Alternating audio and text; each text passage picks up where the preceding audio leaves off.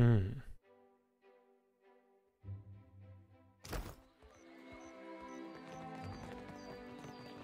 I don't know yet. Nera Bardato. You there? Have you seen Laro Bardato? Madico, where is that spoiled brat?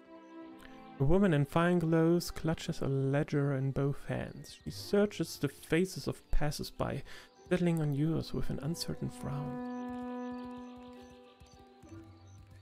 What seems to be the problem? Laro is past due for a company meeting. Mother wants me to drag the elusive louse back by his ear. She tucks the book under her arm. Must be nice to be a layabout. Uncle Angbert would have tanned my hide. Fuck. I am angry and jealous in equal measure. You'd think this district was a maze, the way he manages to hide.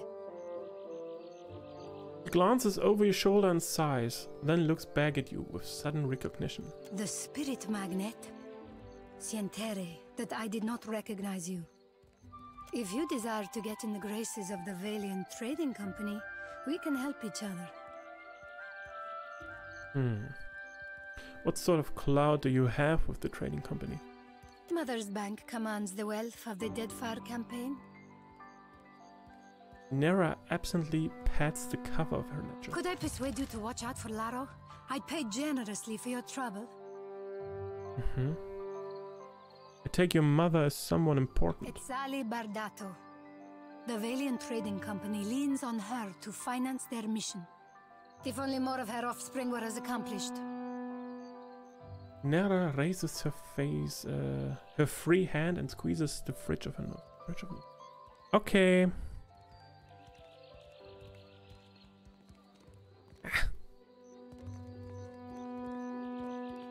If I happen across Laro, I'll let you know. Would you? I'll be waiting at the estate in case he happens to return. Nera thumbs over her shoulder. Laro and his miscreant friends carouse at the tavern, the falls above the Adra Mill, and the southwestern bridge. If you see him, tell Laro to get his good-for-nothing ass back home. Well, we do have this thing with chasing a rogue god to the ends of Aora, but I guess if it's on the way.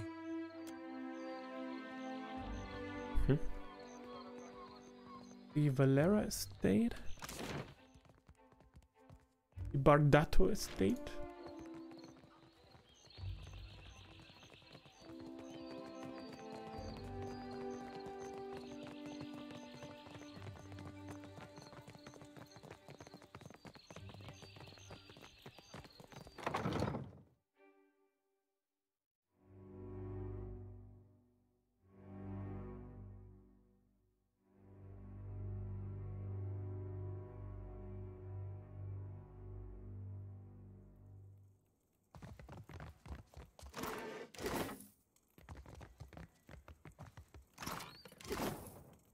Will do. I'll get it open. Done. Okay. Pick the place clean.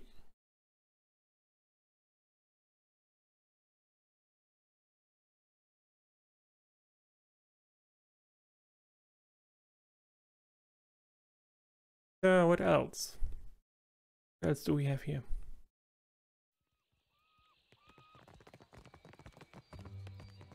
Seraphin, thought we agreed you'd stay out of my head. I weren't in your head, lad. You think like an ogre snores. Would be a fool and a half not to make sure them thoughts ain't full up of trouble. What do you think you're gonna find? Nothing particular, just, anything. Who are these people? Enjoying the show? Please, sir. A coin. The child moves closer and tugs at the hem of your garments. In the midst of this pitiful gesture, the urchin's hand discreetly dips into your coin purse. You have lost one copper. Blade of hand, not met.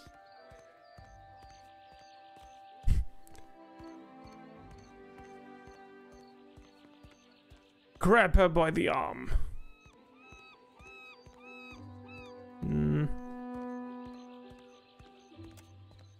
Child's eyes widen in panic, spurring a brief and fruitless struggle to escape. Let me go!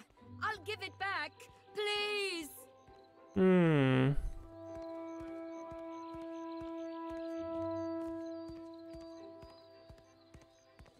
Next time, find someone distracted who hasn't got the bearings yet. You hear?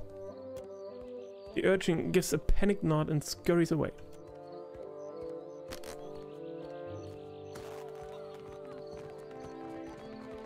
Who are these?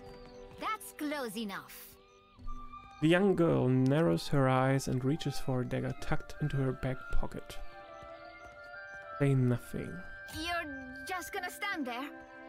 She slowly drops her hands to her side and breathes a sigh of relief. Can't be too careful. Queen's birth has an edge to her. What's a kid like you doing on the streets of Neketaka? Nasenale. I've never had a roof over my head longer than an evening. He cocks an eyebrow at you. I guess cutting me loose was cheaper on my parents than a passage back to the Republics. Or a few bites of bitter squash. Give her an egg. You look like you could use it. Agrasima. He takes the egg in both hands and gently nestles it into a pouch. That'll staunch my pains for an evening at least. Farewell. Poor kid. On it. Passers-by have etched a varied selection of raunchy poetry and crude drawings into the brickwork here. And who's this? Well met, stranger. If you feel like investing in protection, I'd be willing to trade iron for copper. The armorer presents you with a friendly smile. Your selection is fine, but I'm looking for even better equipment. I assure you that everything I sell is well crafted. But I will admit I'm not quite the weaponsmith that Marihi is, nor do I possess Uto's expertise with firearms. Marihi you can find in Pariki's Overlook, the district to the north. Uto has a shop in the Brass Citadel, in the eastern part of Neketaka. Let me see what you have. Lots to see. Take your time. Some helmets? Oh, for 10,000. Perception, resistance to resolve affliction. Okay.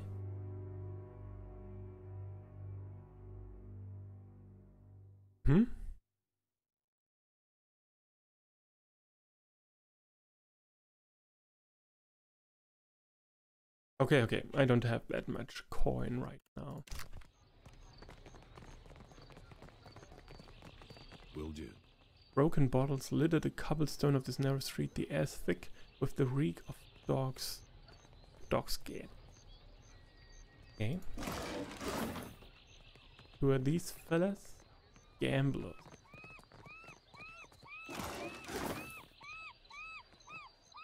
Okay.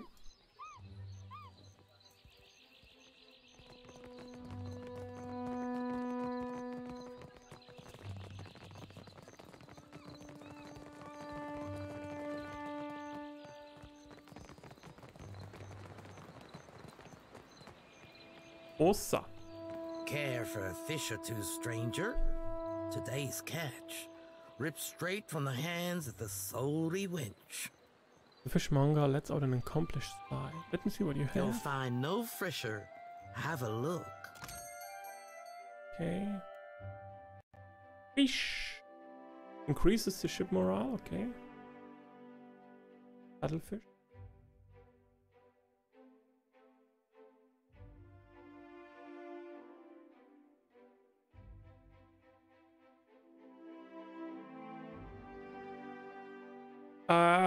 I would need more beverage than food.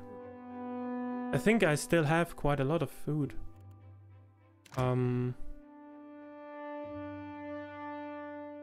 I have more food than I have to drink, really.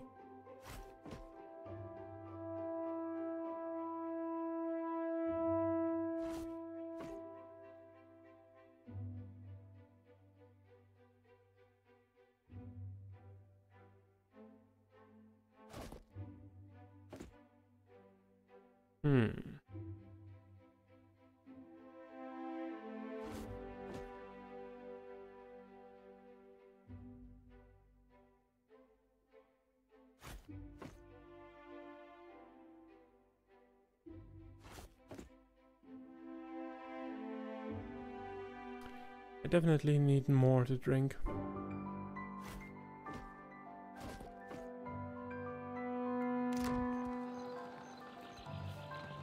I've got it. Amid the barrels and boxes are crates stamped with the symbol of the Royal Deadfire Company.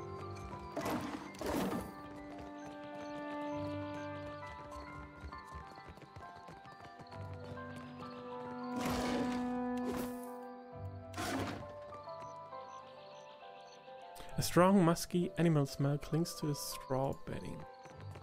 Dora must think I work for free. Here's this one.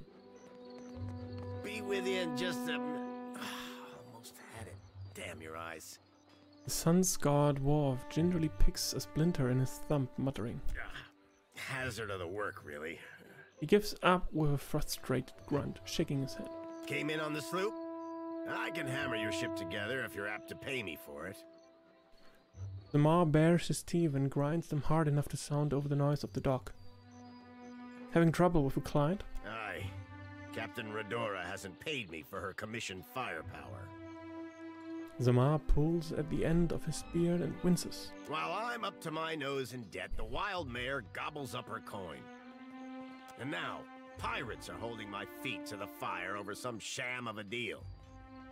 Zamar winces and tugs hard on his beard in self-administered punishment. If I don't get Redora's payment, I might as well start carving my swallow net.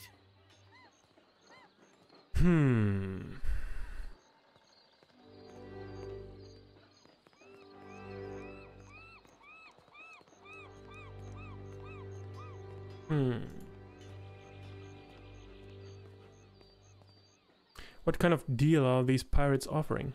One where I mend Principe ships and no others. Zamar pulls his hair back from his face with both hands, but it only returns to its tangled configuration. And here I'd have thought a shipwright would be eager for an exclusive contract. In particular, one with clients disposed towards getting their ships shot to shit and shot again. Folk like that come by coin easy, only to lose it all again. I'm not sinking my business on the say-so of a pack of puffed-up bilge rats. Bastards are driving away business until I give in.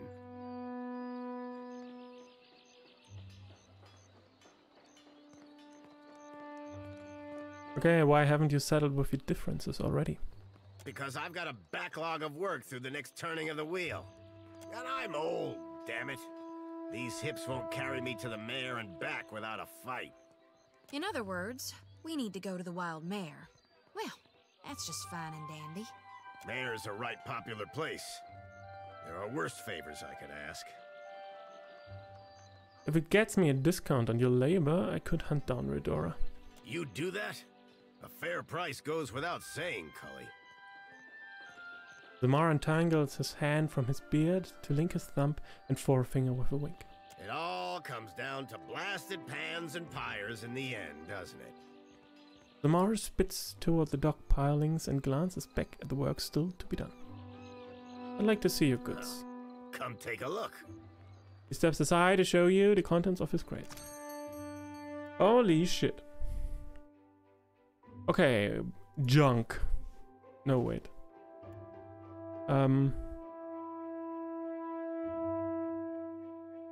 Where did it go? Junk. Minimum crew 9.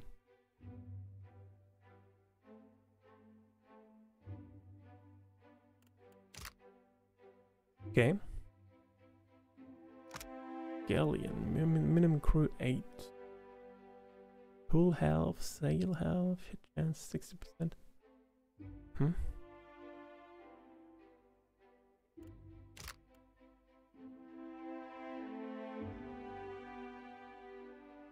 Interesting. So we can buy bigger ships here.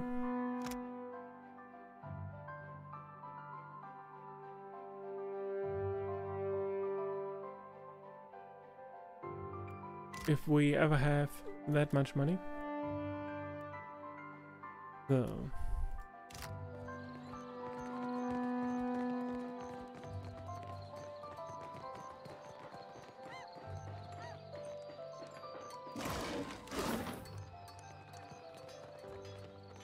You're down for chips instead of ships. I'm down for that as well. Some nice chips. Good and tasty. So we are leaving, taking the North Road. The North Road here. I would say.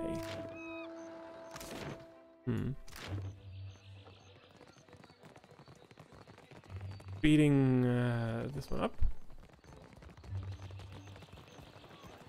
It is not as easy as it seems to turn a profit in Neketaka, but there is opportunity.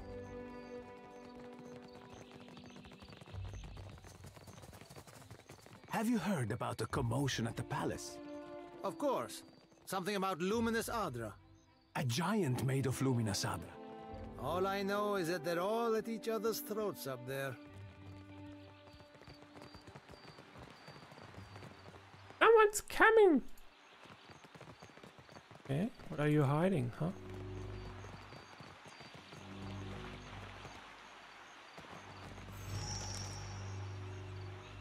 Against the backdrop of jeering youths, a young woman raises her arms with an air of practiced drama. Before her, two men stand across from each other, mirroring scowls. You both attest that you have made all possible efforts to come to a peaceful... The woman trails off as you approach, and you find yourself the sudden target of the crowd's attention. Who is this Nasenale? How many cousins do you have or so? Laro chuckles. Also glares at Laro and bites back whatever insult he had and be ready. We have business. What do you want?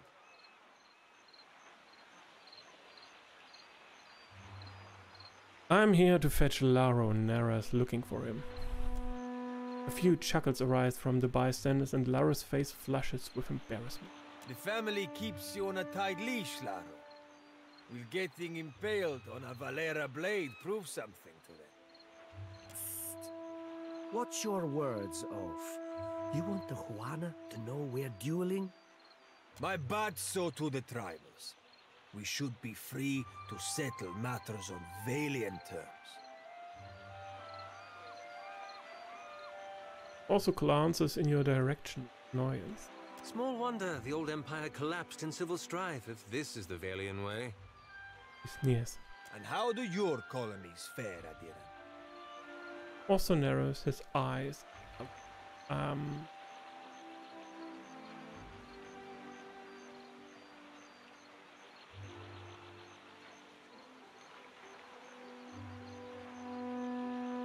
Laro, what you say? We are civil enough to kill each other without making an incident out of it. I suppose you have a good reason for this duel. This street thug called my family a warren of corrupt inbreds. But is there a dung heap in all the world that does not have a little Valera cousin scratching through it? Laro opens his arms wide and smiles to the milling crowd.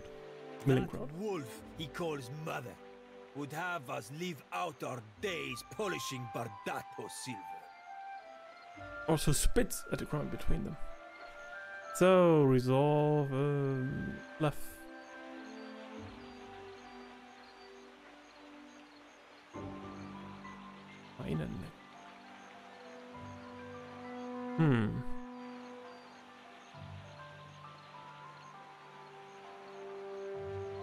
Fine, do what you like, just get it over with. Finoma, I am ready to cross swords if you are, Laro.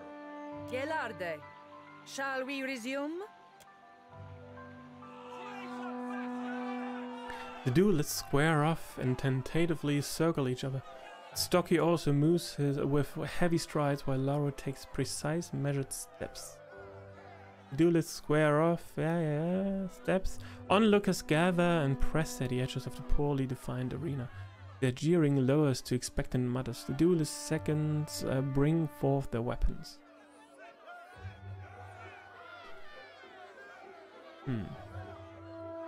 Take the opportunity to study each of the opponents. Thus, you note the sweat on Laro's upper lip and the furrow of concentration cleaving Orsa's brow. Find a better vantage point to observe the fight. You maneuver through the crowd with ease, find an uninterrupted view of the escalating conflict. Once the swords are delivered to their respective bearers, the seconds bag away in melancholy silence. Once the swords, the duelists cross the swords and bow in salute. The tranquil moment ends with a burst of motion. Despite the difference in size, the duelists seem evenly matched. Also doesn't settle on an established form, but he keeps pace with Laro's aggressive strikes.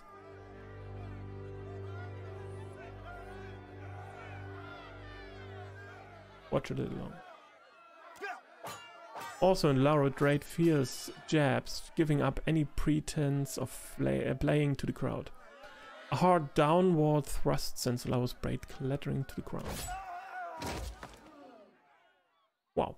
Without hesitation or an offering to yield, also runs his blade through Laro's heart. A collective gasp rises from the audience as Laro sinks to the ground. Okay. No time to interrupt. Or laughing anymore, are you, Laro? Also looks down at his bloody work, an uncertain expression crosses his.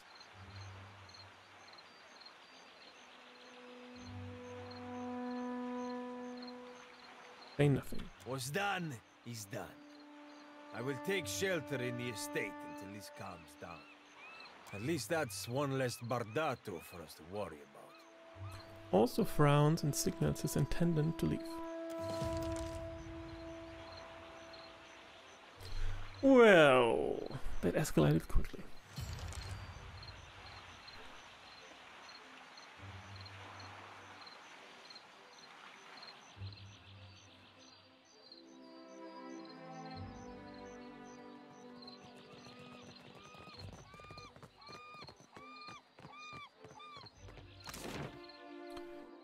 So, we wanted to go to...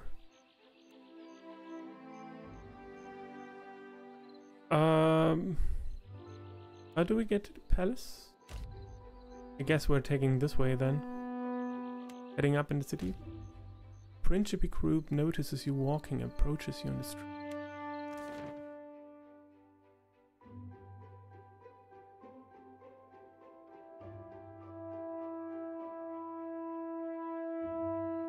Well, well, look what's finally washed in the port.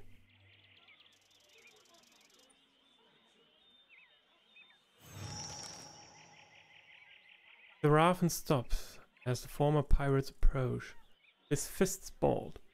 The heat of his anger flushes your skin and seeps beneath, simmering your thoughts. Hold up, Cap. That be Malnage, the High Queen Sea Devil of the Deadfire herself, awaiting us like a shark in heat. Be ready for anything. Always, Cap. His hand hovers near the handle of his weapon. A flash of ice-cold loathing cuts through the heat of Seraphin's anger, threatening to wash you over.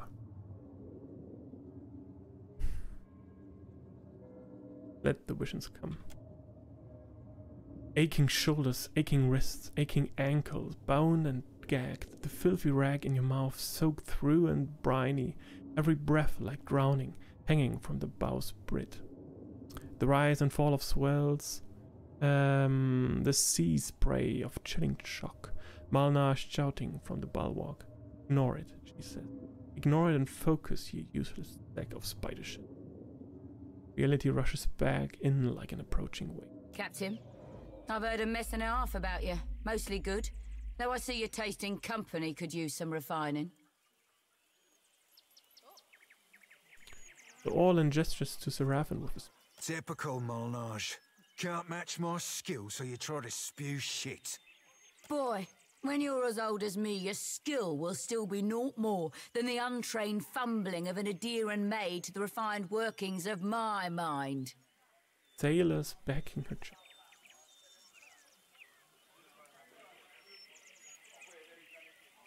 What brings you here, Malnage? I've heard about your run-ins with Captains Benweth and Ferrante.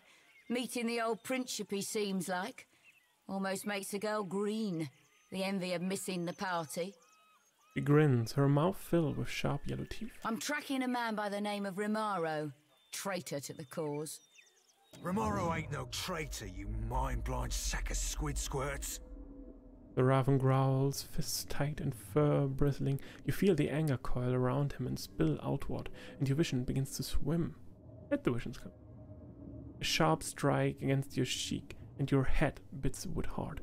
The weight of something rolling down the back of your scalp, clumping in your fur, and Malnosh standing over you, fists balled, a flash like thunder and copper in your mouth. Then an old man, eyes equal, parts kindness and rage, holding her back, shouting her down, turning to you, leaning in, the rage fleeing. The anger slides past and your vision resolves into the Neketaka street. Captain, there'll be a bounty of some 4,000 pounds on Romaro, quick or dead. I'd be willing to cut you 1/10 of that, here and now, if you give me any knowledge you might have stumbled across on your travels. I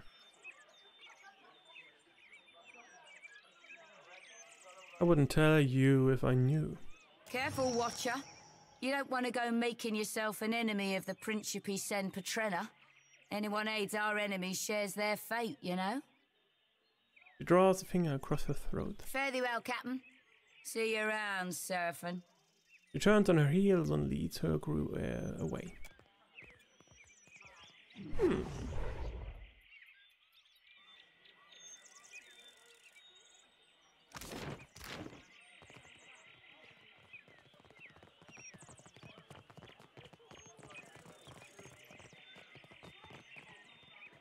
I guess we can just leave, right? Nothing special here. On this map? No. Let's continue to Periki's Overlook.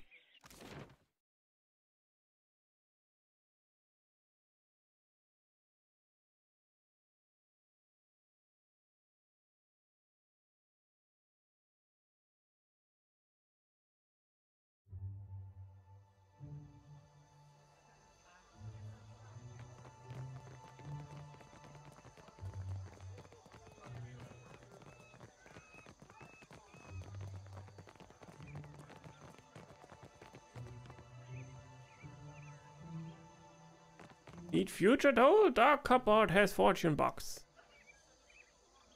Okay. Oh, we can pick some flowers. Will do.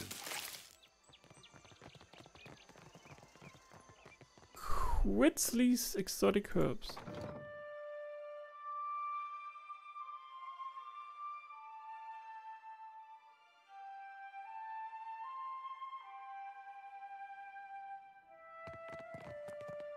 Why, hello. Cootsteely at your service. She sets down her pruning shears and looks you up and down with a warm smile. Flowers! I can tell that you're new to the Deadfire. Maybe you're still getting your bearings? Some of my herbs can help with seasickness or worse afflictions. What makes you think I got here recently? It's nothing personal. You just have that taking everything in look about you. Give it time. It'll pass. She reaches to brush a curl of fur behind her ear. Her gaze wanders towards the raven and lingers there. Then she pulls her focus back to you, blushing slightly. Oh, ain't no shame in looking, lass. Flashing a crooked grin, the raven bows to the herbalist. What brings an herbalist to Periki's Overlook? Money is the obvious answer, but I don't think that's what you're after. She smiled. Yes, I'm an herbalist, but I also pride myself as a florist. I think the city liked the idea of putting a flower shop somewhere visible. It's ostentatious, really. Probably the same reason why we have a magic shop next door. Periki's Overlook is a great big splash of culture and innovation, there to show travelers that the Huana are ready for the world at large. She shrugs. Tell me what you have for sale. Apothecary gloves. +1 dexterity, +2 alchemy. Interesting. And some roots and other herbs and venom sacks. Ooh. Okay, interesting. All of this dealing. Okay, let's leave again.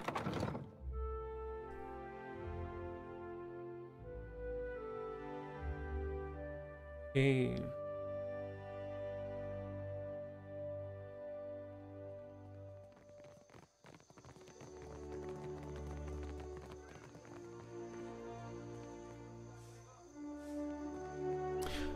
Okay, you know what? I feel like taking a break here for today. Going to end the stream here. Maybe there will be another stream this evening in a couple of hours. But yeah, maybe again the next couple of days. So thank you all for coming. Thank you all for watching and spending your time with me here. And I wish you all a wonderful, wonderful evening and a wonderful weekend if we don't see each other again. So have a nice day. Bring back Knock Knock. You know, Miss Quaxon, actually, I pretty much, I would like to go back to playing Pathfinder a little bit more, maybe someday. Maybe even before the sequel drops this year. And then we do an evil playthrough. I knew you miss him. Of course I do. Of course I miss Knock Knock. So, yeah. Take care, everyone. Bye-bye, and see you soon. Hopefully. Bye.